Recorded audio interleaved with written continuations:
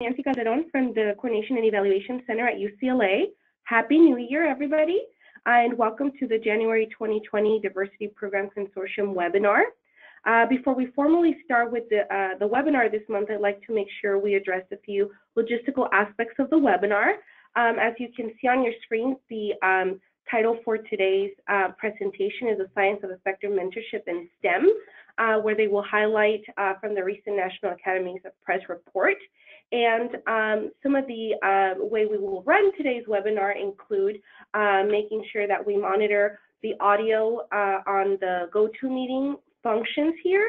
And we kindly ask that you please mute your phone and or microphone in case you're joining from your desktop computer so that we can prevent sound disruptions.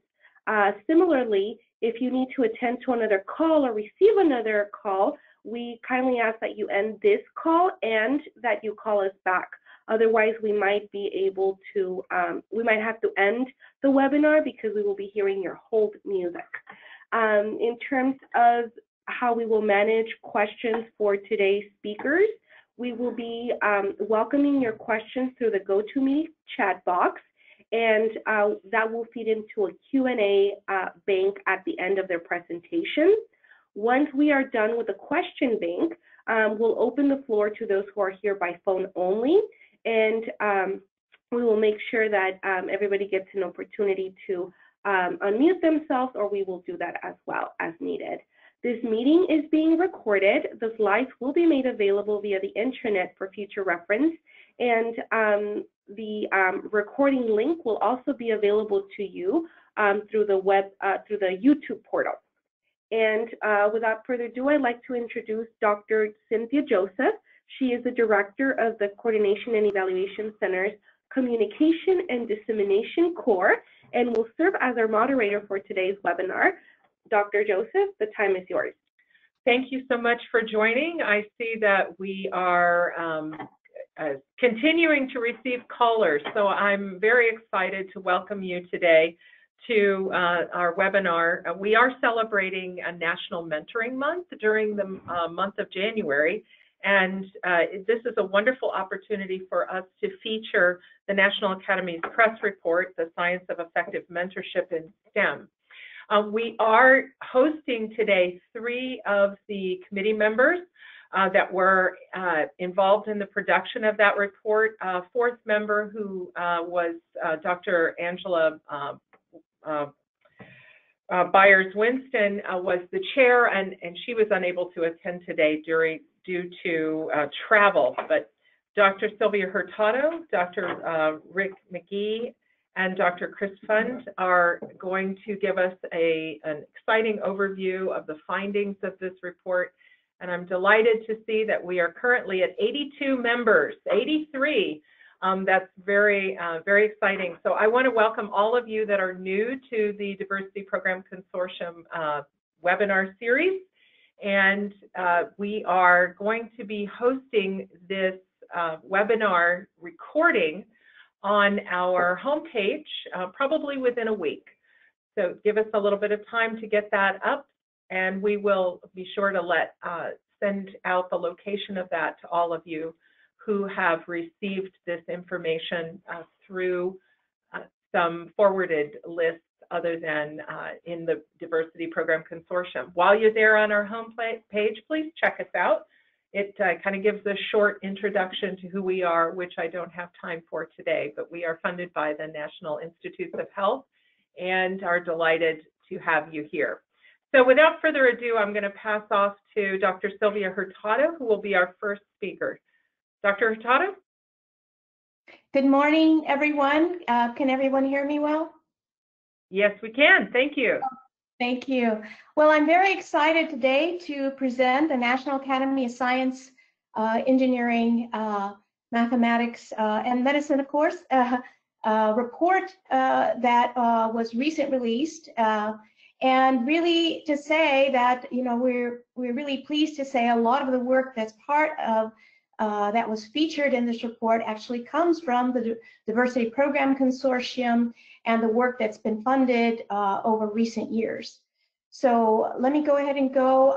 My co-presenters, Dr. Pfund and Richard McGee, are also members of the Diversity Program Consortium, and were strong members of the committee that I'll talk about in one moment. Next slide. So here's our report. It's great to see it in press finally. As members of the committee, we have been working on it tirelessly, and to see this component, well, we will talk about an online version at the end of the webinar, and basically this was really part of our task, is to actually make some of the reports from the National Academies actually more interactive and useful for a variety of audiences. The next slide. So I want to start with just briefly, because I think there was some controversy, as we know that there's mentoring in science, but is there a science of mentorship? And we want to say definitively that there is, and this report actually establishes that. If science is thought as an intellectual and practical activity encompassing many systematic study of structures, behaviors through experiment, research, and theory and observation, then really we have done that when we are thinking about the broad findings that have emerged over the last couple of decades on mentorship. So the science of mentorship brings together multiple disciplinary perspectives from organizational and social psychology, as well as discipline-based education that happens in many fields. It provides guidance for effective behaviors, theoretical frameworks. This is actually giving a little preview of the report. We have measures, assessment techniques. There are mentoring tools that have developed that are in use. And also, we're going to talk a little bit about the different structures of mentoring relationship. And then finally, the role of institutional support. And so we were able to document a lot of these issues. So before I go there, I want to talk a little bit about the committee. And then next slide. Oh, our overview. So I will talk about basically we'll be covering how the project was conducted, what is mentorship. I'll go further into definition. Rick McGee will talk about the identities that affect mentorship in STEM, and also disciplinary contexts that affect mentorship, and the role of mentorship in medical education. Then we're also turning to what works in times of programmatic mentorship, and what the role of the institution is in overseeing the kinds of mentorship that occur, so that we come to our recommendations on creating a culture of effective mentorship. Next slide. So how was the project conducted? The statement of task really was provided by the Board of Higher Education and Workforce, which is a standing work group of the National Academy of Science, Engineering, and Medicine. And the BHEW, or the Board of Higher Education and Workforce, is intended to provide policymakers, academic leaders, and business executives with insight and recommendations on critical higher education and workforce issues facing the nation.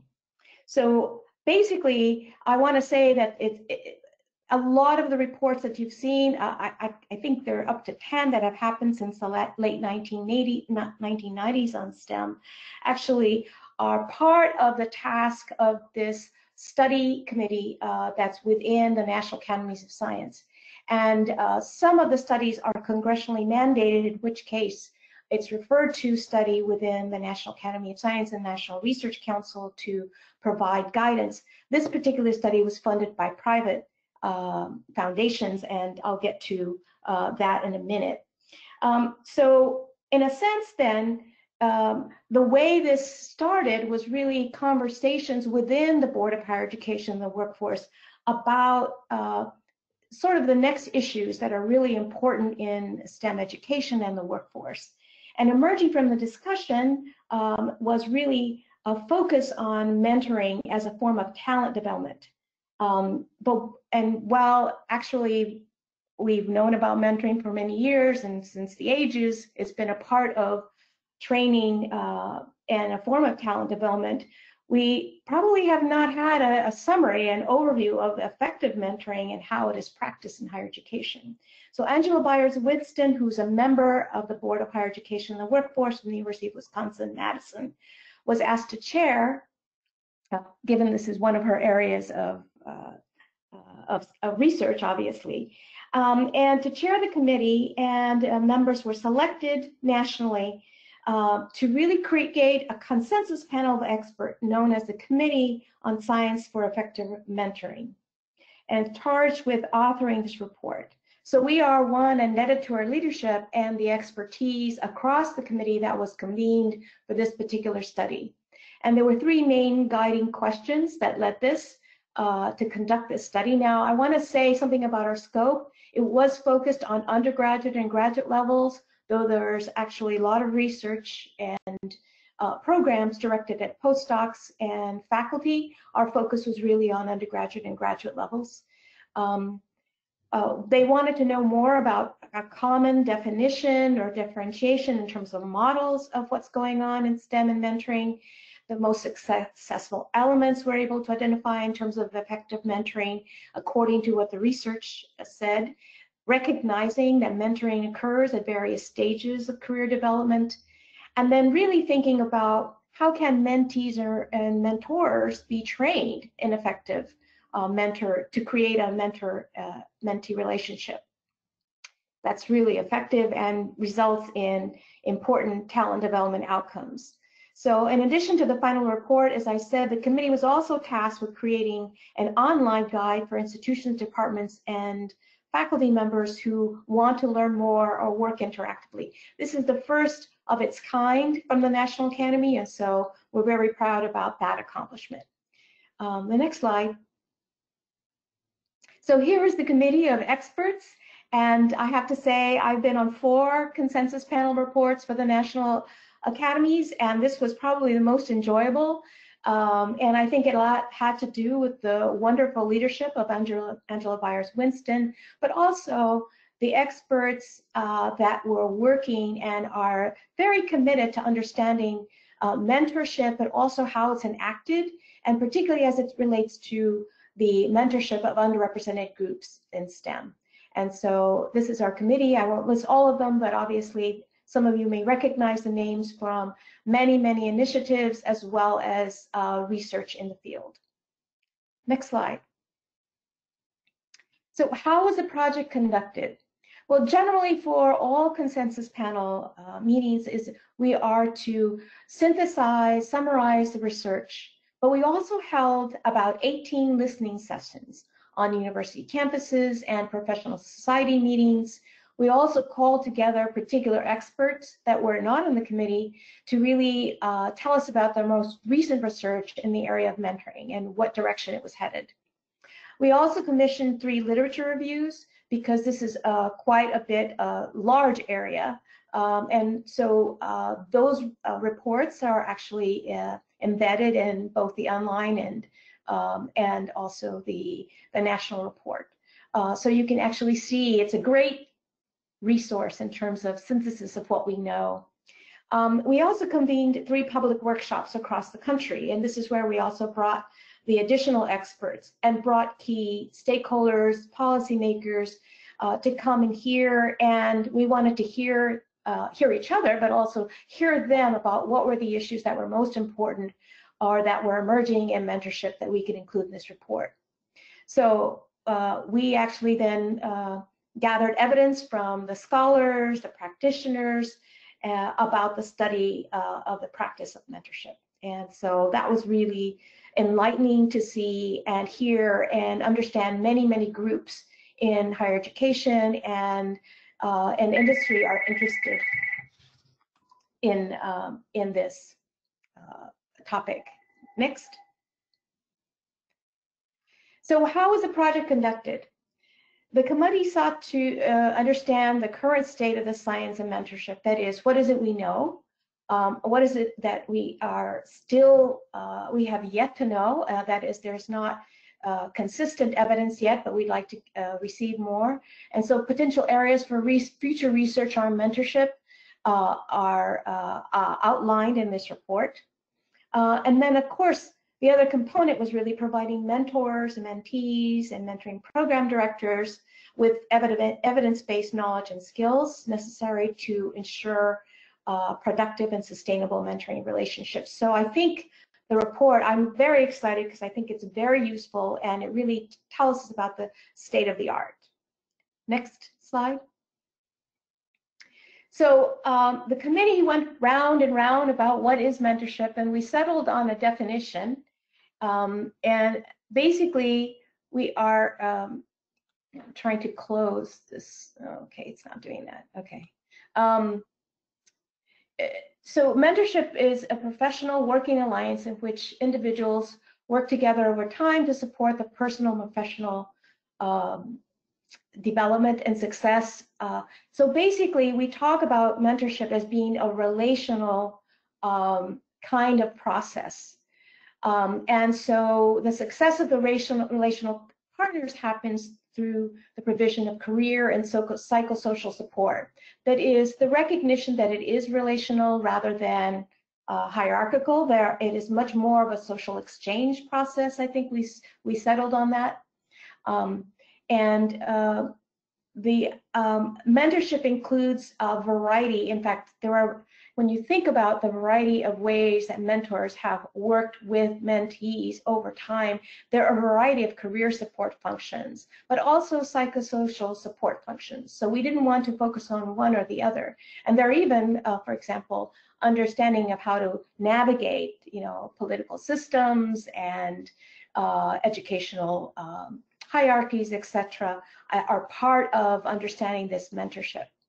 So it's all aimed at mentee talent development. We do want to say that we didn't spend as much time. There's a lot of work on processes like teaching and coaching, but we really wanted to focus, and it's certainly related to that because mentoring is a form of teaching and coaching, obviously, but we really wanted to focus on that work that was more focused on the mentoring as it's been defined in the literature, and efforts to support development of knowledge and skills, and thinking about the holistic development of STEM professionals, including their identity as STEM researchers, practitioners, professionals. And so this may be a little bit different of a definition that you're used to, but we really wanted to be more broadly inclusive of really the varying definitions that are emerging and its relational nature. Next slide. So what is mentorship? There are some key elements we identified in the literature. One, of course, is trust, thinking about how you develop trust between mentors and mentees as they work together and respond to needs and priorities. And some of these, the needs and priorities change over time, and that therefore require also change in relationships. So I think it's important to really think about mentorship as a relationship that is based on trust. Another component is really self-reflection, which is really not a common thing that faculty to do very often, but we do want to encourage the mentors and mentees really think about critical and honest self-reflection at multiple stages of the mentoring relationship. And so there are tools for this, and we'll talk a little bit about them, and I'm sure we have them in our online component as well. But the self-reflection is becoming more and more important to really think about how is the relationship working, are needs being met, and more importantly, how expectations are being met. So expectations, and I think the state of the art or the mode of operation now is to be much more explicit about expectations at the start and throughout the mentoring relationship, both at the initiation and also periodically. And there are tools to begin to record these in writing to help to create an effective mentorship, because I think one of the key, at least, downfalls of an ineffective relationship is unmet expectations, and more importantly, unreasonable expectations in the process. So really thinking about the steps in one's development actually has to go hand in hand with expectations. Then I think the important thing, and I'm hoping that the report and some of what we present today is going to shake up your view of mentoring a little bit, because I think we try to push the envelope in that area, was really, can mentorship be learned? And we conclude definitively, based on the research, based on practice, that mentorship is a learned skill. And mentorship education has an impact and influences mentor and mentees understanding and actually outcomes. And so I think the main takeaway we have from this report, it can be learned. And I think it's a lot, the analogy is with teaching, is there's some natural teachers, well, there might be some natural mentors, but I think for most of us, we actually can learn throughout our careers how to become better mentors and also to help our mentees. So I'll take the next slide. Another component of this is to really think of mentorship is really going through a series of stages. Now, it can be short term, but I know there are a lot of programs that are kind of, I would say, one time or short, very short interventions, and we call them mentoring. Well, we want to think of mentorship as being a more extended kind of relationship that may go through various stages, from initiation to cultivation, to really having mentees go on to their career, that is the separation, but also then redefining that relationship. Because in many professional and workplace and workforce requirements over the lifetime of one's career, one relates to and goes back again and again to mentors for advice and for understanding, and formulates new mentors as a result. So I think it's important to really think about it as being in stages and how we support those various stages, rather than thinking about one-time kinds of things and hoping that relationships will develop. So we need to really think about ongoing collaboration, and discussions are key to really kind of sustaining this over time as being effective, and assuring that it is responsive, the relationship is responsive to the needs and goals and interests of both mentors and mentees as they change through their career and their relationship. Next slide. Perhaps one of the other ways we want to kind of break or shake it up a little bit is to really expand our thinking about mentor and mentorship.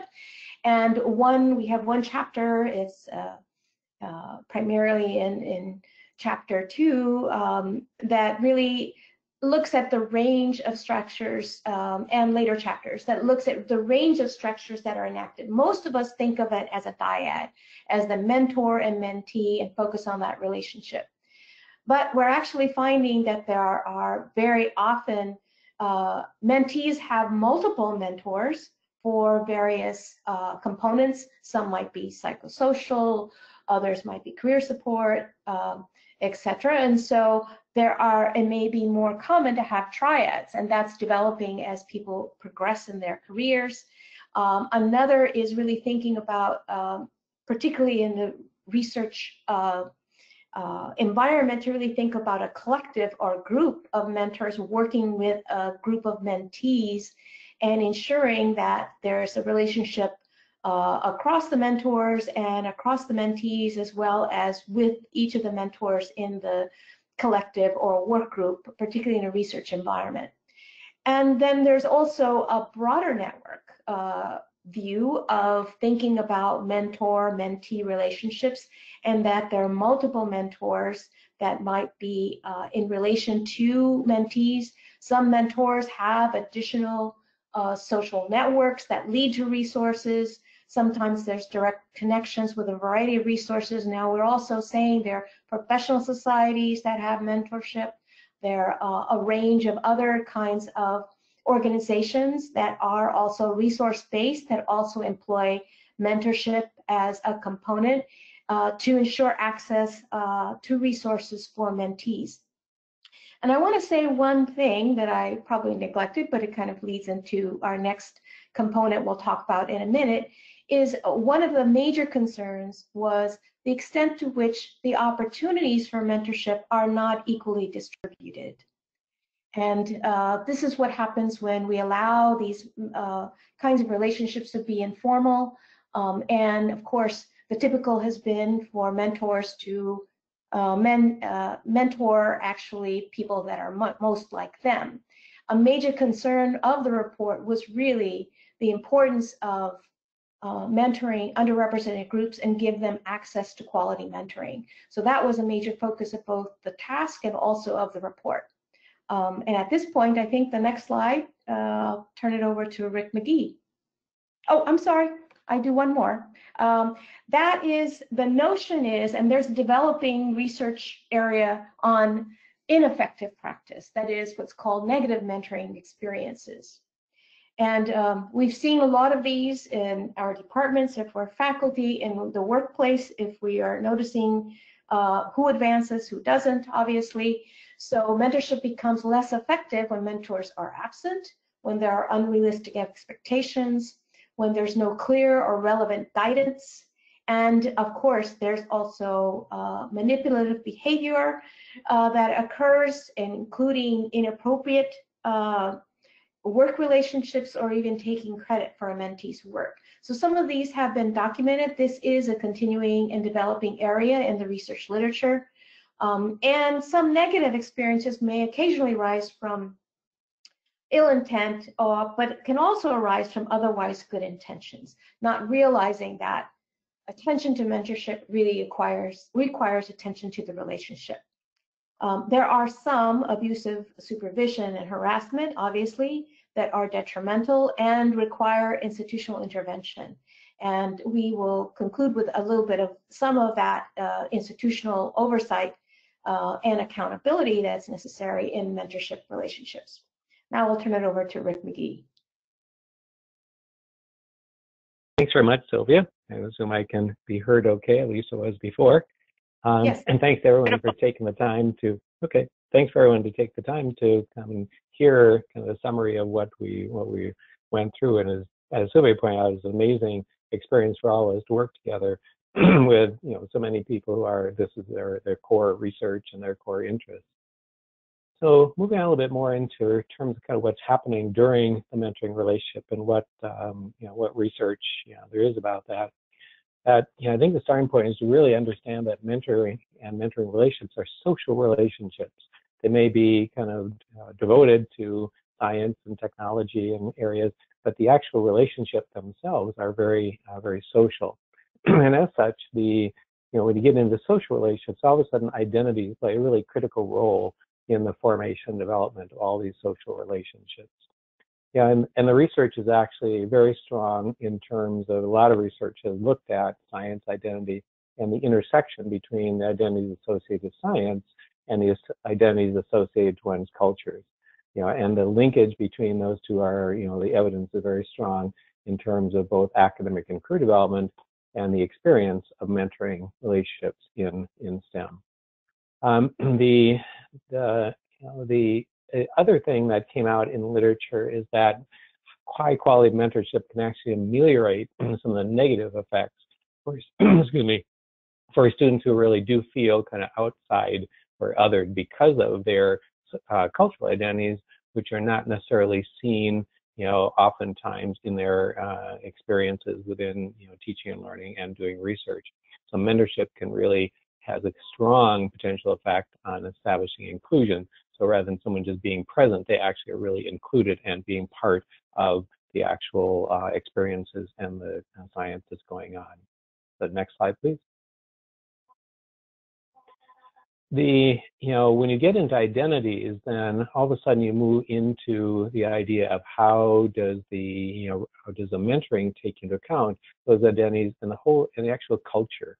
And so we moved into the idea of the importance of culturally responsive mentoring. And it's just as the baseline concept of mentoring as a developed and learned skills, culturally responsive mentoring also is a learned set of skills. And clear evidence that it is something that it is learned, and it really goes across the aspects of all elements of people who are, certain roles as mentors. So everyone really has a responsibility to kind of develop that skill to maximize the value for the mentees, which is the purpose of the mentoring relationship primarily. What's interesting though, and is that many times people feel that there needs to be a clearer connection and clear shared identities, such as racial or gender identity, but the actual research is quite ambivalent in terms of the degree to which that's essential for high quality mentoring relationships. Certainly it can be conducive, it can be additive, but there actually are many evidence and much research showing it doesn't necessarily have to be concordance between the gender or racial identities of the mentor and the mentees. So I think that was an important kind of conclusion that we came to, looking at everything that's been done. Clearly in the absence of cultural or mentorship, there can be creation of what's referred to as identity interference, where all of a sudden it's the how I'm seen and how I see myself as a scientist or in science can be quite different from the cultural experience or the cultural identities, and that the value of the culturally responsive mentoring is to, again, ameliorate that. So people don't feel like when they walk in, if the culture is part of them, they kind of have to check their culture at the door, because that just really isn't part of being a whole person within the STEM setting. Because the cultural identity really has been shown to have some strong influence on both mental health and academic progression, so it's really critical to have mentoring relationships that can counter, senses of identity interference. This is one area where, the affinity-based mentorship groups, when we talked a little bit about mentoring groups, we'll talk in a little more about that, but here's where the affinity-based groups can play a great additive role, because no matter how well we help people become effective mentors, no one person can ever, even hope or should even try to provide all of the roles, all the supports that each of us needs. So again, here's where affinity groups can be a very strong role that they can play as well, beyond what just individual mentors may be able to contribute. Next slide, please. The other thing that is really, the committee spent a lot of time kind of wrestling with is this idea of the mentoring and the concept and the context. And we tend to think of largely the context of research is research mentoring. But when you get into research mentoring, all of a sudden you have some conflated potential connection between, well, am I an advisor, or am I a mentor, am I a supervisor? And so you actually can have some of the roles and the context of mentoring beginning to kind of trip on each other. And you can walk across between, right, we talk a lot in the report about formal versus informal mentoring and some of these constructs. But many times even research mentees will choose an advisor, research advisor, who may not have a lot of connections with them socially and culturally. And so sometimes those are there, sometimes they're not. And as Sylvia pointed out, the incredible importance of trust and responsiveness and effective relationships. And even if that isn't there in the beginning, because they don't know each other very well, it is something that can grow. So it isn't you have to think about mentoring as this is a static that, well, you have it or you don't. No, these are all about relationships that grow and evolve and change, just as all other relationships do. But again, not all mentoring is research mentoring, and that's why even some of the diagrams that that Sylvia pointed to before, and we'll talk about more, it isn't all about research mentoring. So again, you've got the research mentoring, you have other kind of mentoring that's taking place. So it's kind of the integration of all these mentoring relationships that individuals are able to take advantage of. But each of them have their limitations and abilities to try to maximize that there can be the best they can possibly be. Next slide.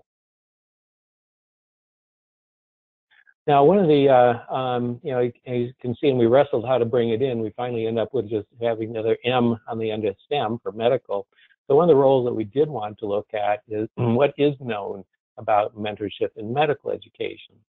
And again, here, as sort of pointed out, our boundaries for our report was really looking at undergraduate and graduate, and the medical school equivalent would be the undergraduate and during medical school. So that's, again, the boundaries that we looked at.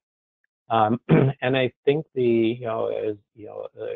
again, the importance of mentoring and mentoring relationships many times is particularly intense at times of transition.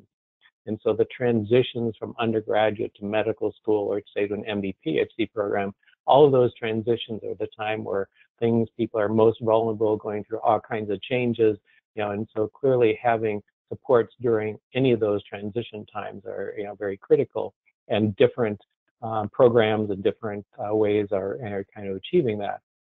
And that's also another place where multiple mentors are able to be particularly helpful in the transition points, either preparing for it or then adapting once you get there. So that clearly plays a role in medicine, particularly the transition from undergraduate, experience up to medical school, huge transition. So mentors can, play a particularly important role. But in many respects, so mentoring in medicine is quite different than mentoring in the research world, largely also because in the medical world, the actual admissions process, referred to as the gatekeeping process, is very structured. It's a very systematized process. And so you actually have to learn, and you essentially, most of you apply to a system, and then the applications go out to different medical schools. Likewise, the advising process for pre-medical is very different. So it's a whole professions of people who are pre-medical advisors. So the information transfer about what you need to do and what you need to do next, which is a key role in science mentoring, a lot of that is the role of these professionals. So again, it's a systematized process more than an individual mentor process. So it plays actually less a role in the pre-medical preparation. Likewise, in medicine, in the first 4 years, the actual curriculum is very set, and so it's much more of a systematized teaching and learning process. So again, mentors are playing very little role actually in the teaching and learning process in undergraduate in medical education, and that's what we really found in the literature. There really is very little literature about mentoring in medicine. The counter to that is that when it does play a role, it's actually more in the career advising and the career development role of medical students moving in their own profession. So clearly the mentoring kicks in much more in the MD-PhD program during the PhD phase, but in medicine, the evidence for mentoring playing a core role is much less than in research. Okay, next slide, please. So here's one that is really, we again spend a lot of time in terms of, well, where does mentoring happen? And there is a lot of it, what you've seen already, is really focused on this very long-lasting and strong relationship. But the reality is mentoring is actually happening in a lot of different places. So we didn't want to, put too narrow a scope on what could be considered, and what really then should be looked at from a research standpoint of where is the mentoring happening and how is it most effective. And this really comes into play in what's referred to as programmatic mentorship, which is absolutely critical to the DPC for all the build programs. To a large extent, are really going through a programmatic mentorship. And so there, we have decades worth of programs that have been designed, literally as an integration of a bunch of different elements. There are large-scale national institutes, and the initiatives, and the build program is one of the most recent one of those. And all of them are judged by the effect of the outcomes. So the outcome of the program to helping those being in the program get someplace. So the research has tended to strictly really look at the outcomes. And it's been very difficult. Very few people have actually tried to do research on disaggregating these particular effects, and particularly disaggregating them into mentoring. So quite honestly, we really don't know much. There isn't a lot of research on, is it worth trying to disaggregate and look at specific elements of mentoring, because it's such a complex system. It's one of those things, well, people know it's happening, and it's there, and everyone knows it's important, but there isn't as much research on trying to disaggregate that out into its component parts. But clearly, the idea, the programs highlight vicarious learning. and can be looked at from that standpoint. And some research has done that as well. And the institutional support continues to play a critical role in these programs as well, which I think takes us to the next slide, which is just that, the role of institutions. So we've really looked at, up to this point, is on the relationships, the individual connections, the skills of those who are playing the roles of mentors, but these don't exist in a vacuum. These all exist within an institutional setting. And so clearly, as we found in the reports, and even in the recommendations, many of them really focus on the institution, because the institution plays this critical role of enabling and making these relationships most possible, and also looking at them, because again, as Sylvia pointed out, not all relationships, our mentoring relationships are are everything they should be. In a sense, institutions play a critical role in monitoring those in different ways. And again, it's all about the institution developing talent and human capital, because that's the role of the institution, because individual faculty can't really do much outside of the context of the institution. Again, keeping in mind the institutional context, that a high fraction of the mentors and even the mentees that are coming out in today's world are largely the kind of quintessential will be white, male, heterosexual, able-bodied, continuing generation, upper middle class individual. Now, that's changing some, particularly at the younger stages, but still that is the norm, that all these things are taking place within the context of the institution. So next slide, please. So we really looked at trying to make explicit what is seen as the role of the institution. And I think I've been in this business a long time, and the calls for why won't institutions recognize the value and the importance of mentoring. I think I could say there's one of those common themes in life, and that's one of them in academia. And we really felt that still is there. It really is the role of the institution to recognize, the importance, and to address barriers. And some of those barriers are time, resources, rewards and incentives, expertise, and helping people develop the confidence to implement. So the institutions play really this role of allowing and encouraging and providing the space and resources for these skills to develop. And that's going to be the role that the institution has to play to make things happen. Because again, you can't have every faculty member going off and trying to find out, how do I develop skills to be an effective mentor or a culturally effective mentor? It's going to be, you have to do that at the institutional level. So the next slide, goes into kind of these, again, the more explicit of how can institutions, and again, we've got down to the idea of mentorship education, access to tools, access to support, and kind of the acknowledgement of kind of setting the stage at all institutional leadership, and in some respects, especially at department chair level, really saying this is important. This is something we all agree on. So essentially you create a culture where everyone agrees this is important, agreeing having highly skilled mentors and relationships is critically important. And then using the data, and ways of actually, helping people see what the differences are. And then, as I mentioned before, building kind of an error management or error detection. When relationships are not working, it's up to institutions to make sure that they have ways of recognizing and then doing something about it. Because mentees are inherently an incredibly vulnerable, low power position, and it's up to institutions to make sure that those conditions are ameliorated and dealt with.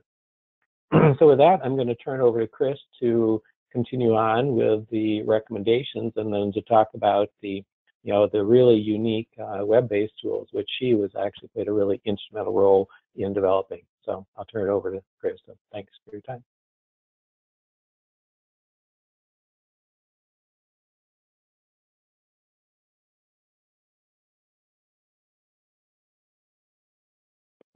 Hi, Chris.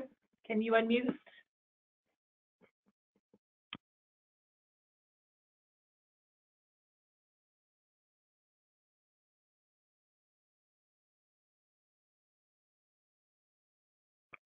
Okay, Chris is trying to unmute. We're going to pause here. Are you there?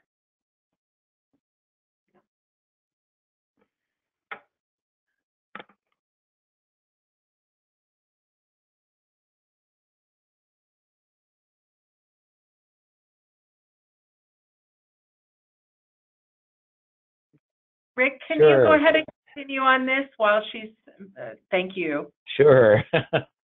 That's what you call a team, right? Here, let me throw the ball back. Hot potato.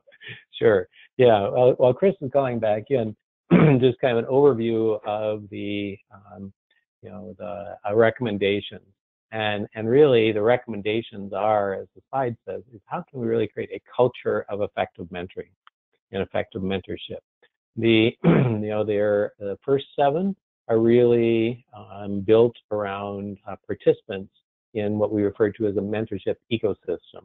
And that's, I think, something to think about. It actually has some really good scientific roots in it, and that this is an ecosystem, and all parts of it are contributing. You have individuals, you have groups, you have different species that are interacting with different levels of power and different level of control. And so a lot of it is happening here. And the final 2 sets of recommendations are really directed at agencies, because again, the agencies are really a pretty critical role in this as well. I think for some of you are aware of the, say for example, National Institute of General Medical Sciences, in their last call for institutional training grants called T32s, all of a sudden inserted some really strong new expectations of mentoring and mentoring relationships, which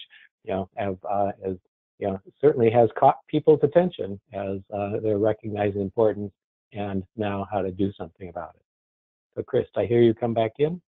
I am. Sorry, for some reason I got blocked out of the audio control. Maybe I was on too long. All right, thanks so much for picking that up, Rick. So Sure. So I want to give us a little time for Q&A, and I know Cynthia wants to close us out. So I just want to spend maybe about 5 minutes taking you through the top level recommendations. And I won't go through the specific examples, but of course they'll be available in the slide set, and then introduce you to the online toolkit. I think, as Sylvia said, it's incredible that so much of your work as leaders and educators and scholars in this arena are represented in this report and aligns with this report. So I think, as a DPC community, we should be really excited to read this report and be able to use it as an opportunity to raise the visibility of things you're already doing across the BUILD and NRMN and the CEC in the world of mentorship, as well as leverage it to continue pushing towards change. So on the next slide, and I'll just go through these rather quickly, is the first recommendation, and that is to adopt an operational definition of mentorship in STEM. And this is to make sure we're all talking about the same thing. So this is something you may want to consider at your own institutions. I know this has been really exciting in terms of thinking about things. This may be also something we want to think about across the consortium, is what definitions are we using in this second phase of the consortium. In the next recommendation on the next slide, this one is really focused on evidence-based approaches to mentorship. This is about promoting the use of guidelines, tools, expectations, assessments, and mentorship education for mentees and mentors. Obviously, this is a huge component of the BUILD projects. This is a huge focus of NRMN, both in its first phase and the Resource Center, and is a focus in the broadest sense in terms of a lot of the interventions that are being tested rigorously in the NRMN research studies. So the next recommendation is really around assessment and evaluation and using structured feedback systems. This is a call for regular systematic review of relationships and as well as mentee and mentor abilities. This is also the place where there's a lot of work to do, and I think the DPC can really help in what is out there in terms of assessments, like the report tried to capture some of that, and what else can we inform the nation about in terms of the tools that can be used, the tools we can test to help institutions and programs assess relationships and assess systems and ecosystems of mentorship. The next recommendation is focused on identities and mentorship. Rick, thanks for giving such a good overview of what the report spoke to. This is a real call to many of the things that I know build programs have integrated. Obviously, the focus of some of the culturally aware mentorship coming out of NRMN Phase 1, some of that work continuing in the research studies and across many of them to really keep pushing the envelope on how do we help mentors and mentees to address identities and to be more culturally responsive in those relationships and to reduce the impact of many of the negative factors that are influencing those relationships, such as things like stereotype threat, imposter syndrome, and many of the things I know you are working on. The next recommendation is about multiple mentorship. Sylvia did a nice job showing those structures. And again, I think this is a great way and a challenge to all of us across the consortium to really be able to draw out the structures that we are working to support and working to study so that we can talk to each other about those systems and talk about the individuals who we're intervening on and who we're assessing. The next recommendation, number 6, is about rewarding mentorship. Rick raised this. This is all very salient to many of us. The great thing about this report is I think it's put some fire in this arena. And so I'm really excited, just even since the report's released, I've been traveling, giving talks on and consulting with institutions about this, and there are some really great ideas. I want to put that I am not representing the committee in this, but I want to put a personal pitch that I really think we have an opportunity to think about rewarding effective mentorship, not just in the teaching and service domain, but really in the research domain where we know that mentorship is critical to success. Again, that was not on the same committee, but I think there's an opportunity for us to talk about that. Number 7 is focused on the mitigating negative mentoring experiences, and Sylvia did a nice job highlighting that in terms of what are we going to specifically do, and I think this is an area ripe for investigation and intervention. The last 2 recommendations are directed at the funding agencies.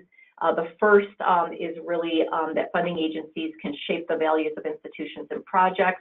They can encourage and support effective mentorship practices. I think NIGMS has really taken an amazing lead in that arena, and we look forward to continuing to see that type of leadership. The last one is about research projects and the scholarship of mentorship. And I think that this is one in which the DPC really shines. What the BILDs are studying, what the CEC is trying to study at a broad level, with the NRMN new studies are going to push the boundaries on and help us understand, and the coordinating center helping to do that as well. And then continuing to support folks through things like the resource center and the programmatic build efforts. This is really a place where I think the DPC is a real great consortium for advancing the scholarship. So we wanted to also, as Sylvia and Rick both mentioned, this was the first consensus report that was also challenged with making the report accessible and usable to scholars and practitioners. So the next slide shows how to access the report, but I've made a highlight here on the online guide. On the next slide, show you the online guide that we built. This is the report, both condensed and easy to access. And so we hope you all read it cover to cover. But we know that the likelihood of that out in the wild is unlikely. And so this is a way to make it much more accessible. I really encourage the consortium and all of the partners to get this in front of your participants and your leaders. This has stuff for undergrads, it has stuff for grad students, it has stuff for faculty, it has stuff for administrators, for leaders, and for funding agencies. Many of those things are in the tools and all of the recommendations and specifics on how to develop a culture of mentorship. This is a way, again, to raise your own efforts in their visibility and to leverage for continued change and support. So I think the final slide is just if you dive into the online guide, you can see examples like possible actions for research, training, and graduate program directors. These are very concrete, specific things that programs can do. What I did right away is I went right in here and I said, okay, what are we doing at Wisconsin? And what are we doing in NRMN? And what are we doing in the other work that we're involved in? So we could highlight where we were making progress, and we could leaf link where we were and start to talk to those in our ecosystem about where we could start moving towards change. This might be a really fun activity for us to think about across the consortium, is what does it look like as a collective across all of these recommendations, and I think that could be a cool opportunity. So I know that was quick and fast, but I wanted to leave 5 minutes for a couple questions, as well as for Cynthia to close us out. So I will end my part and turn it over to you, Cynthia. Thank you so much, and thank you to all of you who presented, Sylvia, Rick, and Chris, some incredible information and lots of opportunity to further look into and access that information through the report and through all the efforts that you've made to make it usable and workable. There is one question that I've received here, and it really is a first step question. A person wanted to know, as an individual, if you want to improve your mentorship skills, what would be the first step that you should take to, in all of this information, the recommendations of at least one speaker. If we have time for 2 or 3, that'd be great too. Oh, Rick and Sylvia, let me take it, please. Go for it. All right. So I'll give just 3 examples. I think one is there are very concrete things directed at mentors in the National Academies toolkit, and I would go there because they link out to many of the first step opportunities that are available nationally. That includes the things offered by the NRMN Resource Center. That includes self-paced online mentorship training that they could start with, as well as things to just read. And then the second piece, or the third piece to that, as I would say, is I would look locally. You will be shocked at how many mentorship education opportunities exist on your own campus that you were not aware of. They need to be expanded. Many campuses need to do it at a much more centralized and expansive level. But I would look, because oftentimes there are some incredible programming on your own campus that you don't know about. So those would be my 3 quick things that I would do first. Thank you so much for those practical steps. We have one more question here. Do you have a sense of how applicable these findings may be to early professionals? Anyone on the presenter team like to field this question? Well, since that's kind of my day job, I would love to. I mean, everything is totally applicable. Again, we were bounded by, a task that was make it at least somewhat, manageable. But everything that, in my opinion, every principle, every activity, everything there, actually, everything becomes as important, if not more important. You get to a postdoc level or junior faculty level, again, even where I'm working. And so I think it's absolutely applicable to the same principles. Thank you so much, Rick. I recognize our time is valuable. I want to end on time. 10:57 is what I have. I want to let you know, again, this webinar recording is going to be publicly available on our homepage, and there's the web address for that. Do stop by. That will be up, I would say, by a week from today.